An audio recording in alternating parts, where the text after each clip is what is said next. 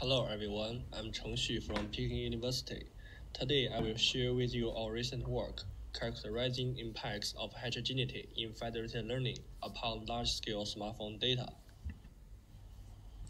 In the past few years, more attention is being paid to user data privacy and security. For example, according to the recently released Cybersecurity Law of the People's Republic of China, GDPR and CCPA, personal data cannot be arbitrarily collected and used without permission granted. This poses great challenges for machine learning applications because they usually require to collect personal data to train ML models. Therefore, various privacy-preserving ML techniques have been proposed, among which the emerging federated learning, namely FL, has drawn tremendous attention. As the picture shows, the key idea of FL is to employ a set of personal mobile devices, such as smartphones, and train an ML model collaboratively under the orchestration of a central parameter server. Heterogeneity is one of the core challenges in FL, which can be attributed to two major aspects. The first one is hardware heterogeneity. It is from various hardware specifications of devices.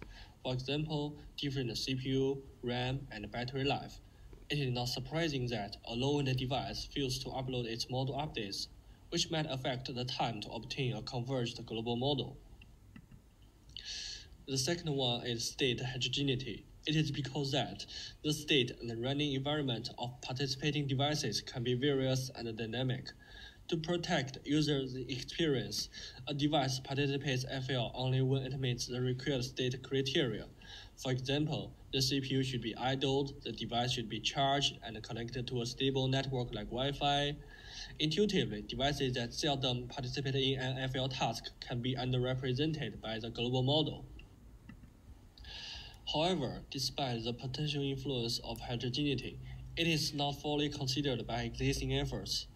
We've investigated the existing FL platforms and found that none of them consider the aforementioned heterogeneity. Specifically, they usually assume that they have homogeneous devices, which means that the devices have uniform hardware capacity and they are always available for training. So, a natural question is, what are impacts of heterogeneity? To answer this question, we carry out the first empirical study.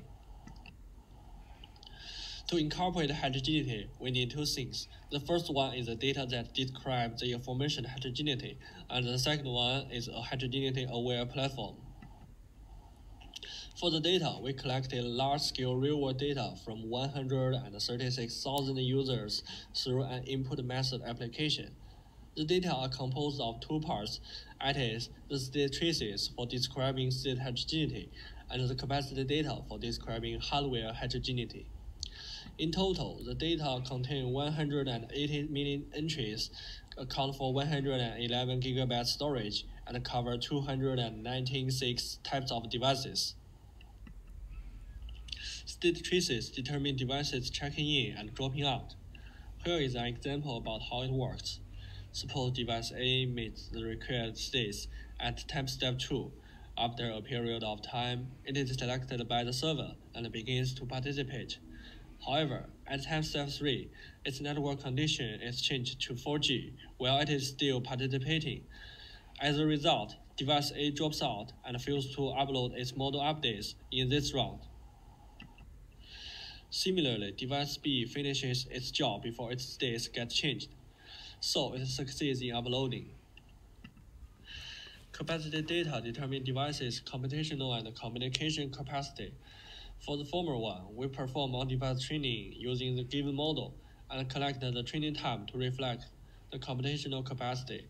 For the latter one, we periodically testing the downstream and upstream bandwidth to a central server.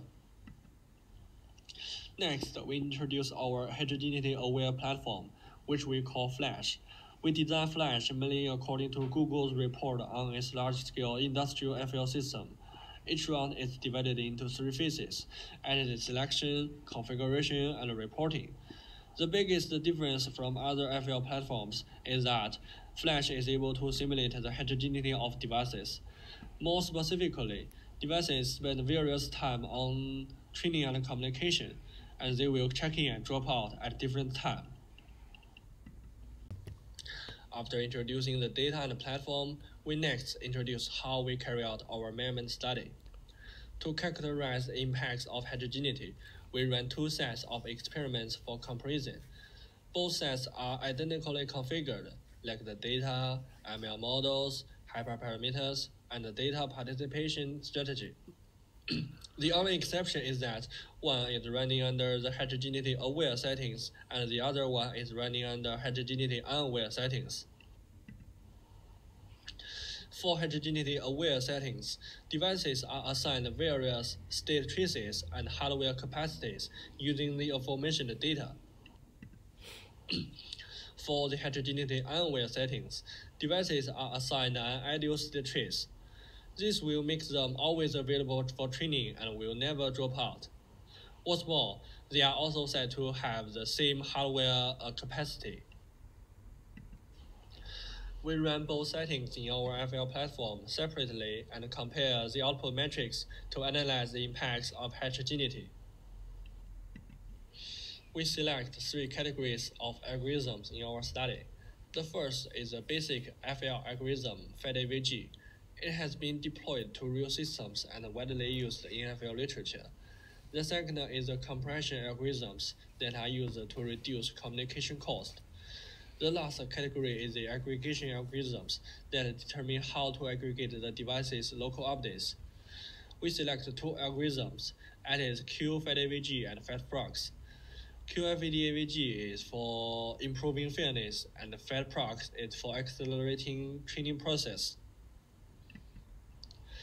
We run FEDAVG on 4 datasets and compare their accuracy under heterogeneity-aware and unaware settings. Like the previous work, we also vary the local training epochs, which is illustrated in different colors of curves. We can observe that the heterogeneity brings a significant accuracy drop on all the datasets. On the MTAP dataset, which is a real-world input text dataset collected from our input method application, the accuracy drop is up to 9.2%, indicating that heterogeneity introduces non-trivial accuracy drop to FL algorithms. We also explore the impacts of heterogeneity on some newly proposed aggregation algorithms. Here we take QFEDAVG as an example to show how heterogeneity compromises the algorithm's performance. QFEDAVG is designed for addressing fairness issues. It could achieve comparable accuracy to that of FEDAVG while reducing the variance of the accuracy, namely getting a more fair global model.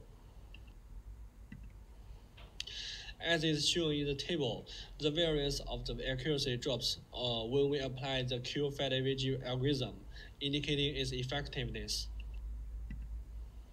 However, when the heterogeneity is introduced, the variance reduction decreases on all the datasets, indicating that heterogeneity hinders QFEDAVG from addressing fairness issues. After exploring the non-trivial impacts of heterogeneity, we would also like to investigate the reasons for these negative impacts. We first investigate which type of heterogeneity is more influential.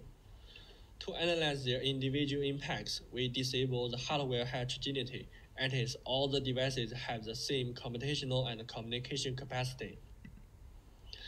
Similarly, in another experiment, we disable the state heterogeneity, that is, devices are always available at any time and will never drop out.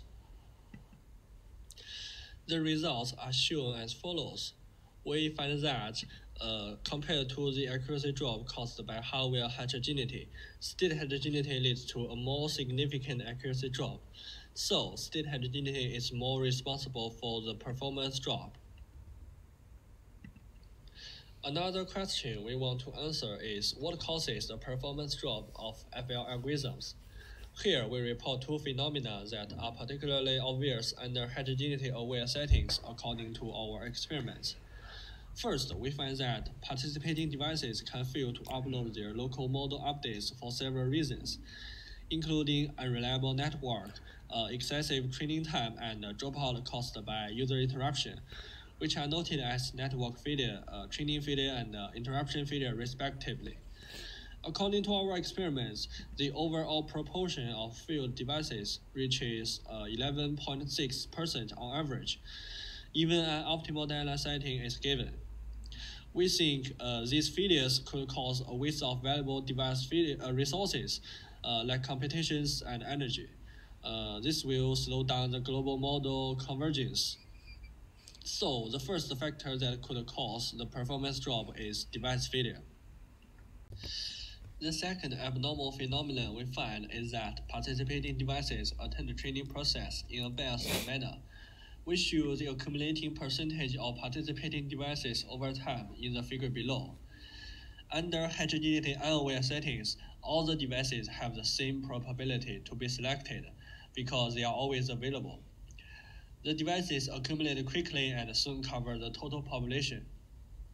However, under heterogeneity aware settings, accumulation speed gets much slower. This is because devices frequently used by users are less likely to check in, so they are also less likely to be selected by the server. As a result, when the global model converges, up to 30% of devices have not participated in the FL process. This phenomenon also explains why heterogeneity hinders Q-Federated algorithm from getting a more fair result. Because heterogeneity makes devices attend FL in a biased manner. So the second factor that could cause the performance drop is what we call participation bias. Finally, we provide some actionable implications for different stakeholders. First, consider heterogeneity. This is straightforward considering its non-trivial negative impact. Second, reduce device failures. One may explore a proactive alerting technique by predicting the device's future states and network condition based on the historical data. The server may give a low priority to the devices that are likely to drop out. In this way, the overall device failures can be reduced and more updates can be aggregated. Third, apply guided participant selection. Our results have shown that randomly selecting devices could still result in a biased device participation. Instead, a guided and cherry-picking selection strategy can resolve this problem.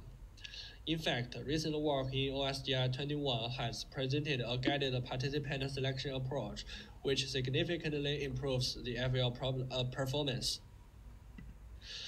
Last but not least, optimize on-device training. We observe that excessive training time accounts for the major of device failures when the deadline is tight. So optimizing on-device training is rather promising to accelerate FL. In summary, in this work, we collect a large-scale real-world dataset that describes heterogeneity in FL. We present the first heterogeneity-aware FL platform, namely Flash, and we characterize the significant impacts of heterogeneity on FL through a series of extensive experiments. That's all. Thanks for your listening.